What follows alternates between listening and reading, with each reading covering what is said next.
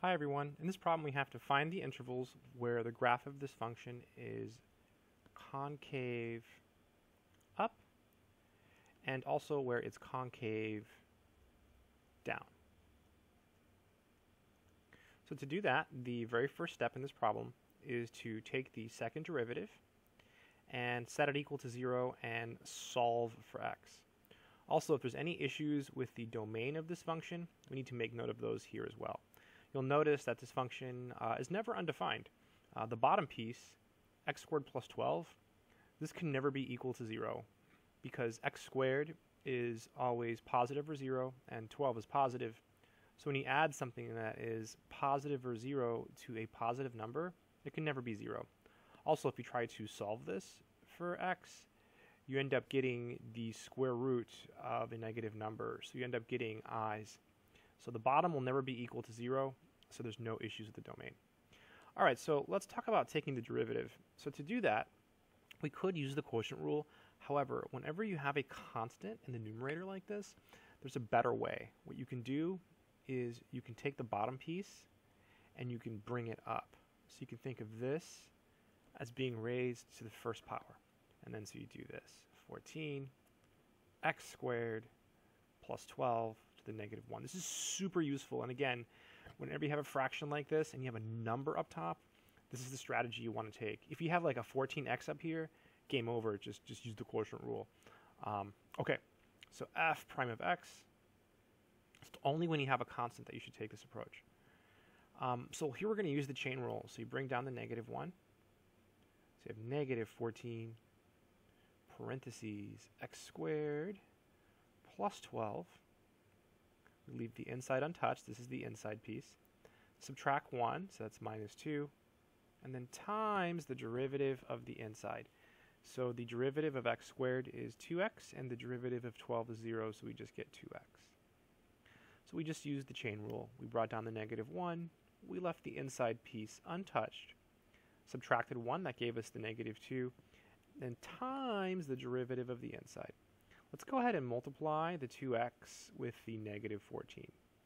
So f prime of x is equal to negative 28x. Then we can take this piece and bring it down. So we'll have x squared plus 12 squared. All right, good stuff. So now we have to take the derivative again.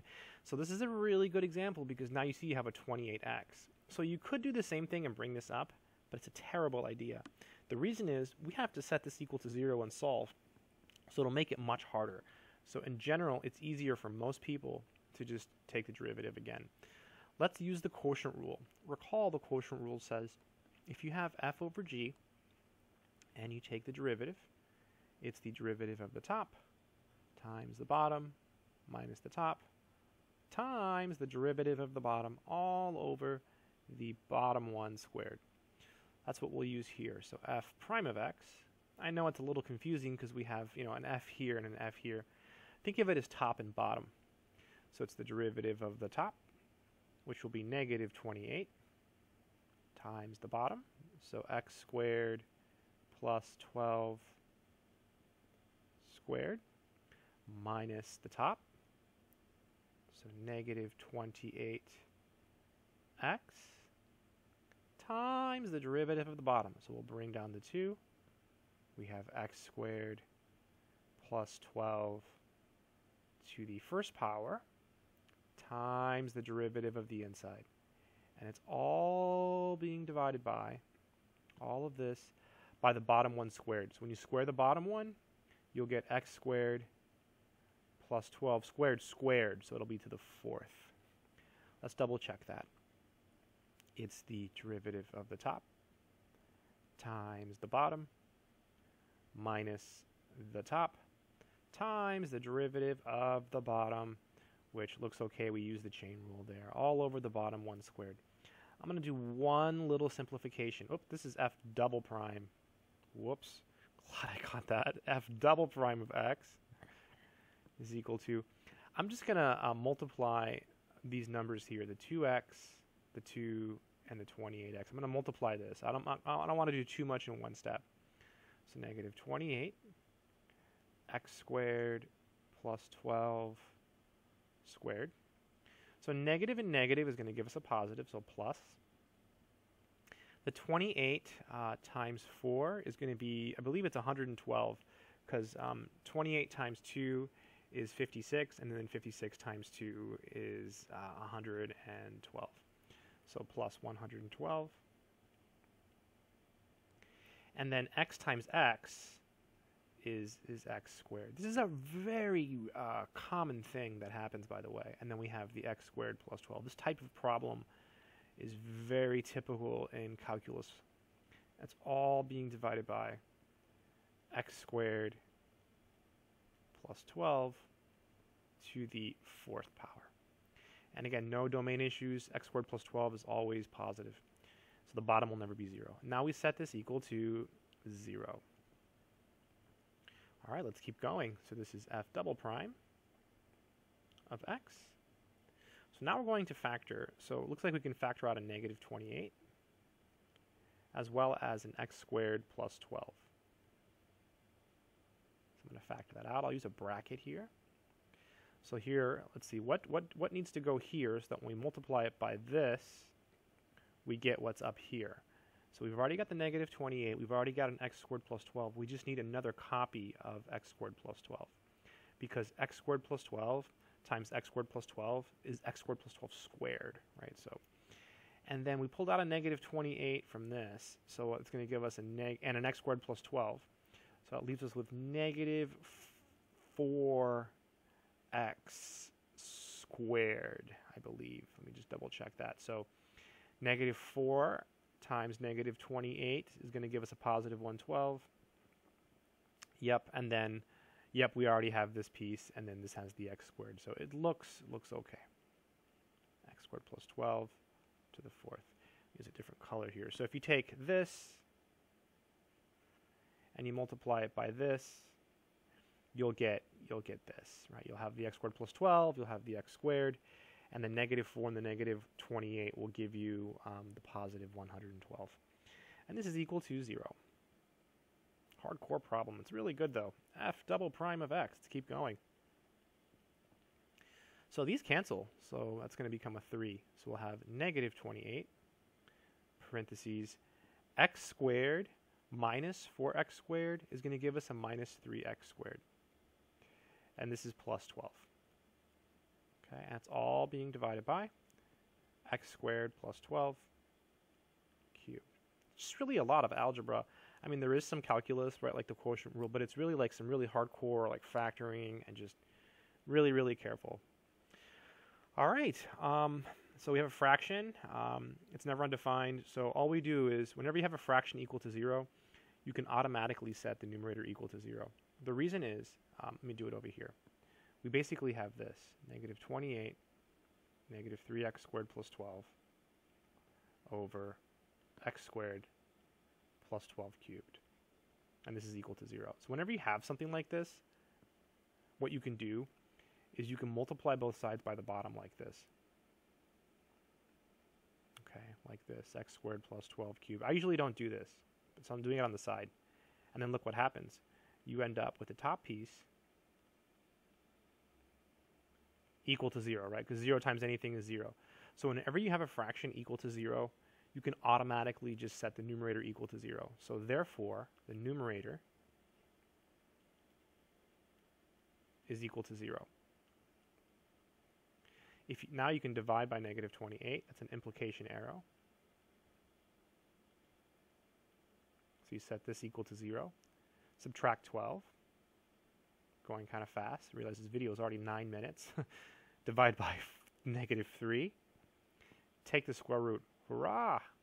We have 2 possible points of interest, plus or minus 2. All right, so that was a lot of work just to take the derivative.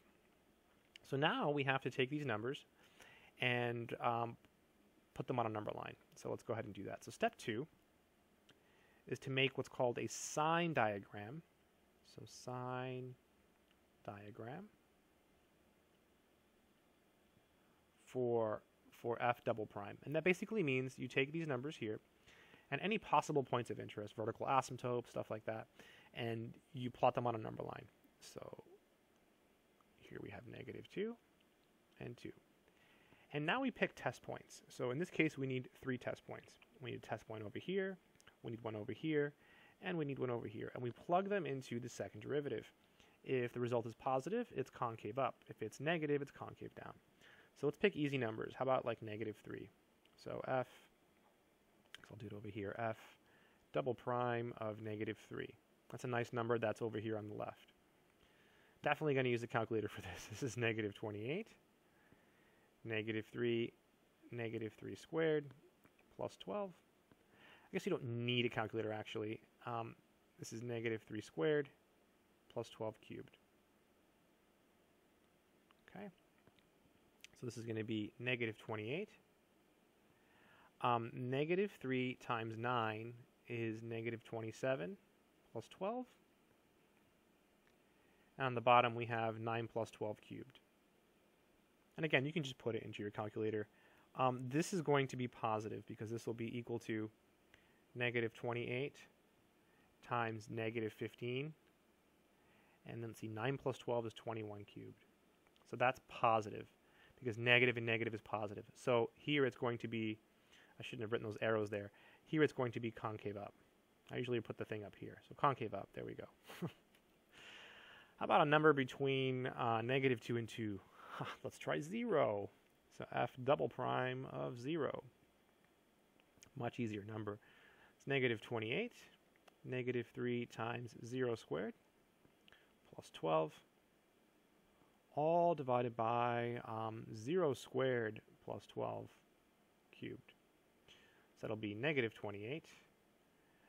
This piece here is 0, so this will be 12. On the bottom here we have 12 cubed. That'll be negative, so here it's concave down, right? Concave down.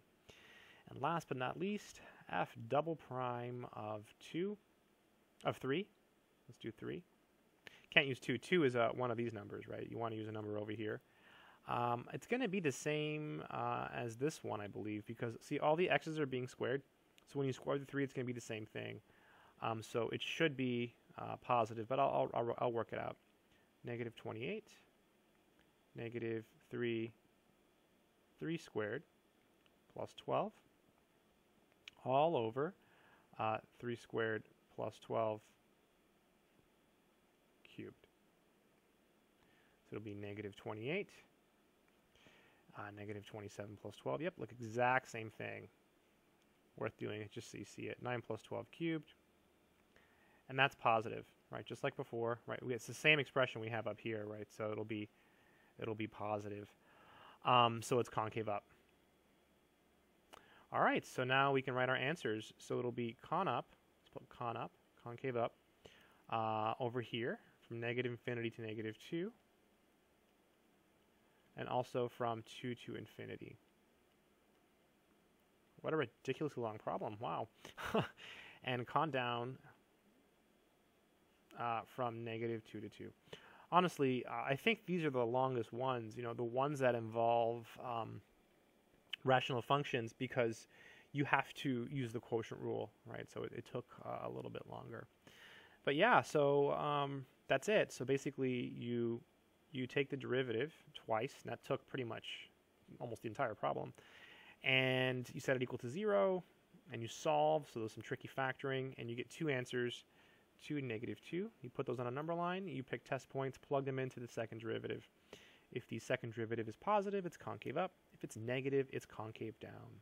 Once you can do one of these on your own, you pretty much got it. They're all pretty much the same. Like the factoring is the same. It's the same idea every time. I hope this video has been helpful. Good luck.